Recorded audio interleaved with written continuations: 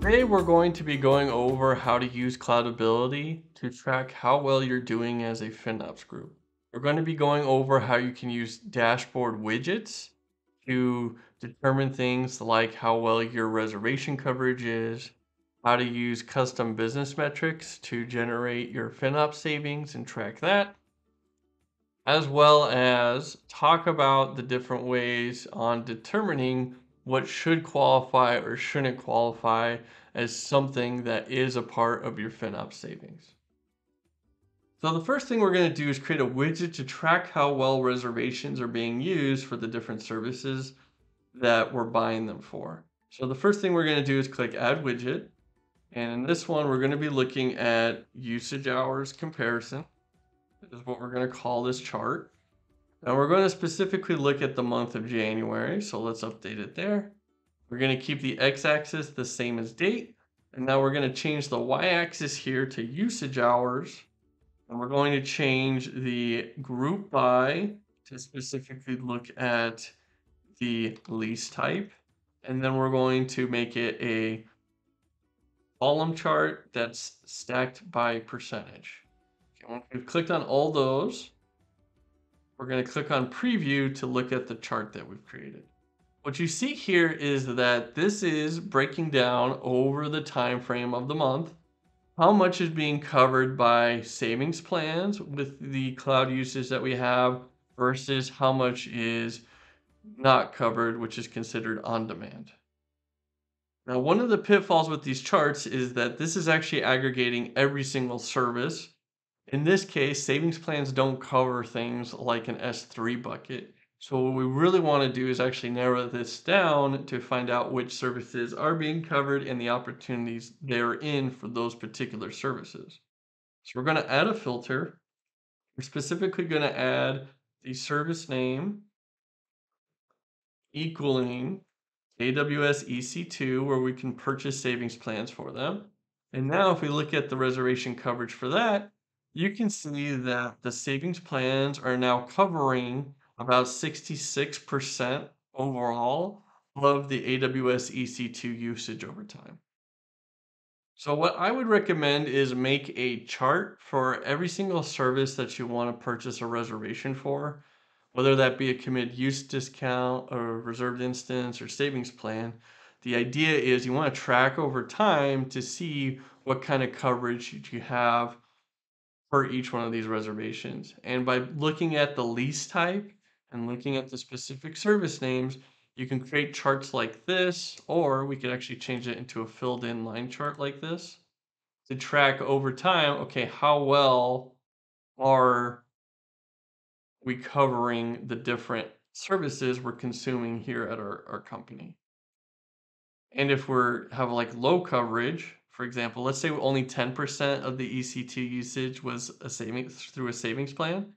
Well, then there would be opportunities there where, hey, let's go purchase something, let's cover, at least get half of the different services we're using covered by reservations instead of only 10%.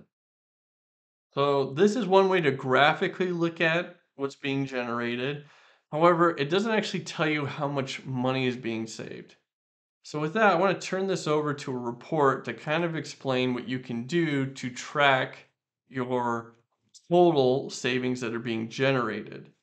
So here in this report, what we're looking at is two different metrics. One is called the cost list, and one is called the cost amortized. Now, here's a caveat is that cost list works for AWS and Cloudability. It works for a few services within Azure and does not work for GCP.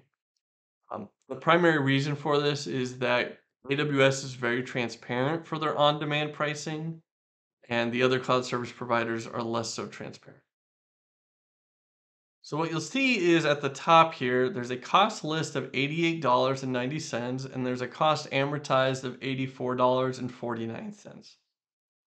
What we're looking at here is that if we didn't have a discount, as in we didn't buy a savings plan, the cloud usage that we had would have cost over the last 7 days $88.90 because we purchased a reservation, in this instance, a savings plan. It actually only cost us $84.49. I scroll down here to this table in the report. What you'll see is that the on-demand lease type, which is everything that's not covered by a reservation, will have the cost list and cost amortized be the same because we're not getting a discount on our on-demand usage. Now, this is a little misleading in one aspect. If you negotiate an enterprise discount with your cloud service provider, this on-demand cost amortized would actually reflect the discount that you get after the month is closed. Meaning, if you negotiate a 22% enterprise program discount with AWS, this $69.42 would be actually 22% less. It would reflect that discount that you negotiated. So what you actually would be seeing is, in this instance, the discount of not only your enterprise program discount, but also the additional savings that you generate by purchasing savings plans and reservations. So now that we have these two numbers, let's go to the top of the screen again to look at the aggregate value. Let's pull a calculator out, and now what we can do is take 8890 minus 8449.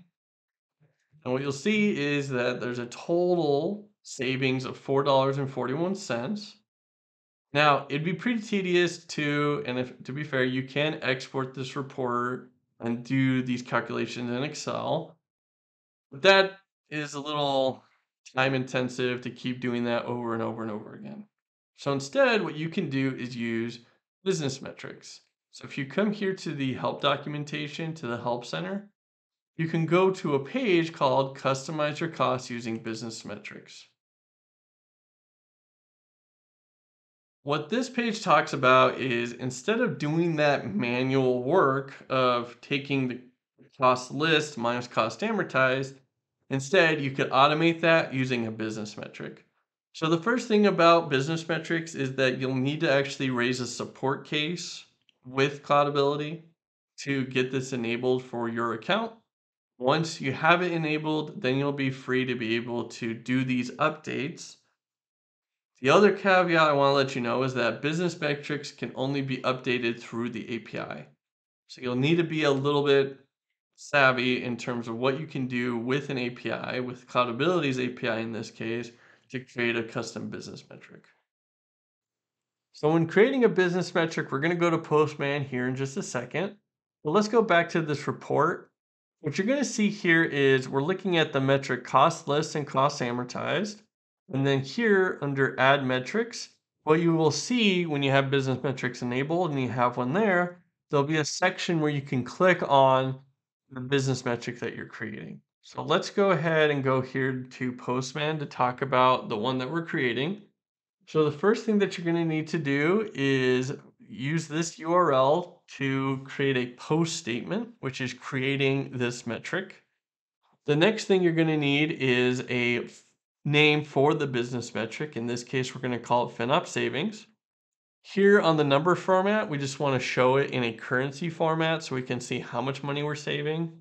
And then thirdly, this is what's called the default value expression, which is if these rules that we're writing down here don't capture a cost, what should we return instead? Now, in this instance, this would be incorrect because we don't actually want to return the total amortized cost. What we actually want to return is the value 0. So for the default value, we want it to be 0 because for this metric, we're trying to calculate what the FinOps savings is. So if it's not a FinOps savings, then we don't want to count it, and therefore we can leave the default value expression as 0. Now here in the statements, this is where the real kind of thinking has to go in, which is what cost do you actually want to track as something where the metric is calculating the FinOps savings. So in this case, we're only going to be looking at Amazon. So in our expressions, we want to include where we're looking at where the vendor equals Amazon, like you see here. The next thing is that we want to look at what is this the different lease types that we maybe want to look at. So here, there's savings plans, there's reserved for the different lease types, and then there's the ones that aren't covered, which would be called on demand. Now, this is an internal discussion with your company on what you need to determine whether or not you want to include your enterprise program discount. So let's say I negotiate a 25% discount with AWS based on our committed spend over the next 3 years. Is that a FinOps saving? Now, in most FinOps groups I work with, they do count that towards their FinOps savings.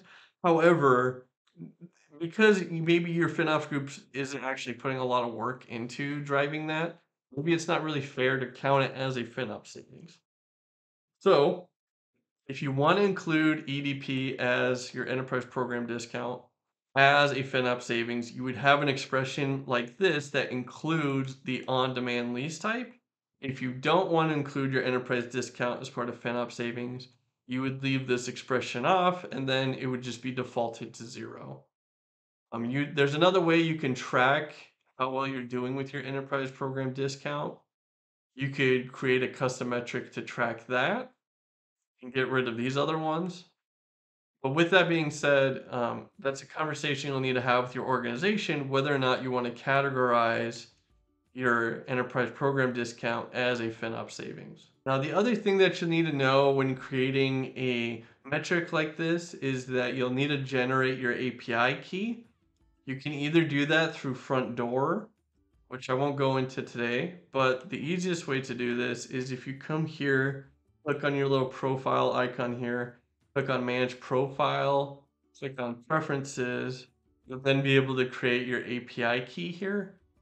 Once you create your API key here, it's tied to your specific account. So it will recognize that it's you that's doing this. As long as you're a Cloudability admin, you'll take that API key from here to authorization, send it as a basic authentication, and then plug it in here where I wrote Cloudability API key. Once you do that, then you'll be able to click send, create, and make this metric as part of something that you can access within Cloudability. Now, again, if you need help with this, I'd recommend reaching out to Cloudability support since they need to enable your business metrics anyway.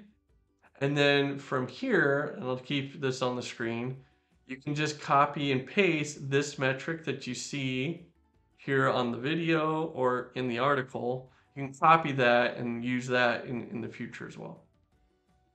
With that, those are the different ways that you can use Cloudability to track your FinOps savings with dashboard widgets and custom business metrics.